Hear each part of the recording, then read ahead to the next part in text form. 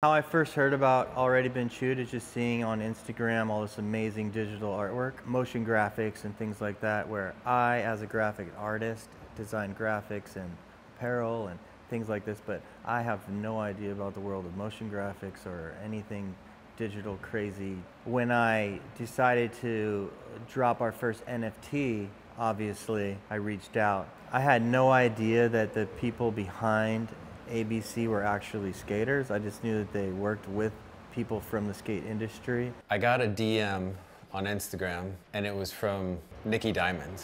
And I was like, wait, what? So I've been a huge fan of Diamond Supply Co. ever since they were actually a really small brand, and have just watched Diamond Supply Co. and Nick just kill it over the years. And you know, he's a pioneer and an innovator in our industry, everything from really establishing expensive sneakers when he created the Tiffany Dunk years ago, and then all the way to like some of his original merch where he had like the Iron Maiden Diamond Collab shirt, which is like one of my all-time favorite shirts. So you can imagine how happy I was when I saw this DM come in from Nick. When I reached out from Barton, he was like, man, you know, I'm a fan of Diamond. I'm from the skate industry. I've been doing this stuff for, you know, 10, 20 years, however long it was. I was blown away. I was like, this is amazing.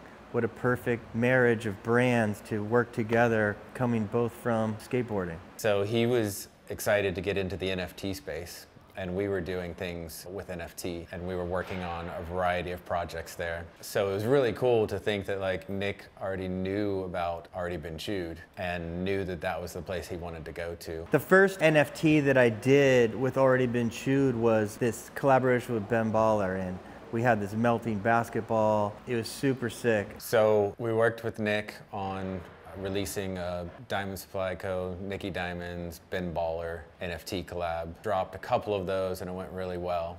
And then we talked about doing a collab with ABC and Diamond Supply Co. Nick wanted to make sure there was physical merch to go with the NFTs. That gave me kind of like a bucket list dream opportunity to be able to design not only a board graphic, but then have it turn into a line of apparel as well. I didn't know what they were going to design because I let them kind of take their own approach to a Diamond collaboration, and the way it came out, I was like, this looks like something that I would want to design myself. It was really cool. It wasn't like, you know, sometimes I'll do collaborations with people and it just looks left field, like nothing like anything we would make, right? So then I have to go back and be like, well, let's change this because it doesn't really make sense for the brand. But actually with this, I didn't even have any comments to change anything. I was like, this looks dope.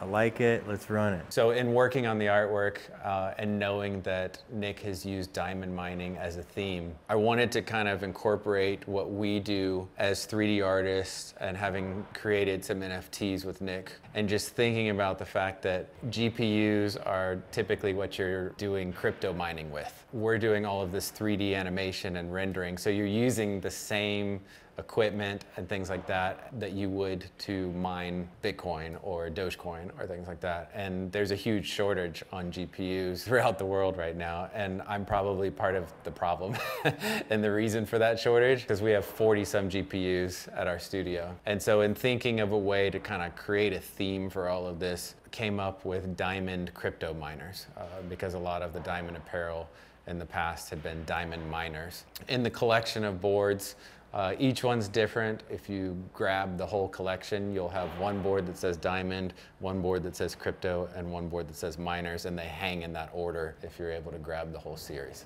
I love the idea of dropping this collaboration with the Berrics, because back in the early days of the Berrics, we did multiple Berrics times Diamond collaborations and drop on their website, and it was amazing just to involve the Berrics community with something like this, which is based on cryptocurrency, NFTs, the metaverse, and things that we're really interested in now that we're pushing forward. I thought it'd be cool to include Berrics community to see this and ask questions like, what is this? Steve flew out to the ABC studio in Texas to film this skater-owned series. And while he was there, he was really enamored with a lot of the artwork around our studio that we had created and hung on the wall in the form of skateboards, canvases, and in particular, we had one of the upcoming NFTs that were animated versions of the apparel line that you see, and that was projected on a TV in our studio. And when he noticed that, he started asking me questions, and I was telling him all about the collab coming up. He mentioned, well, let's drop it on the Berrics. Of course, you get into anyone's space and you want to look at all their cool stuff that they just take for granted every day.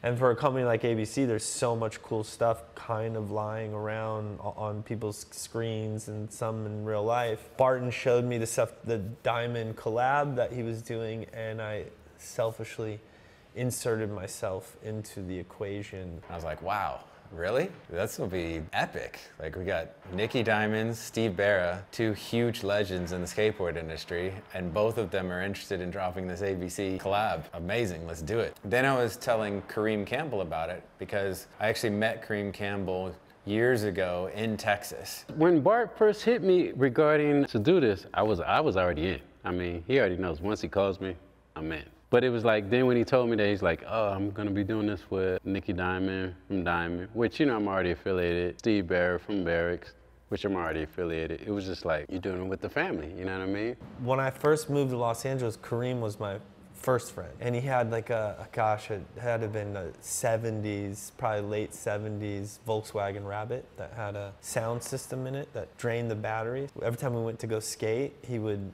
turn off his car, pop his hood, and then unhook it from his battery.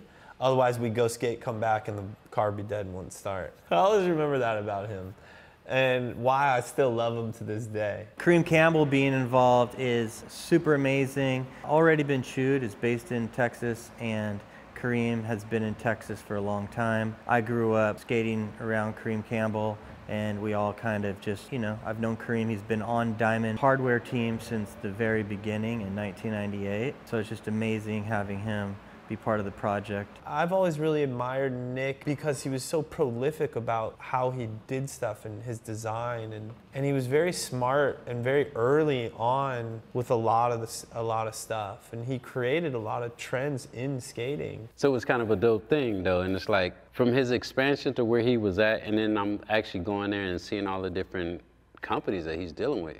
They're so much bigger than what skateboarding is, but for him to go to his grassroots, I thought that was amazing, you know what I mean? And just to do what he's doing. So the minute he actually introduced it, I was like, shit, I'm in all levels. I'm going everything. I'm mining, I'm crypto, and I'm diamond. I'm everywhere.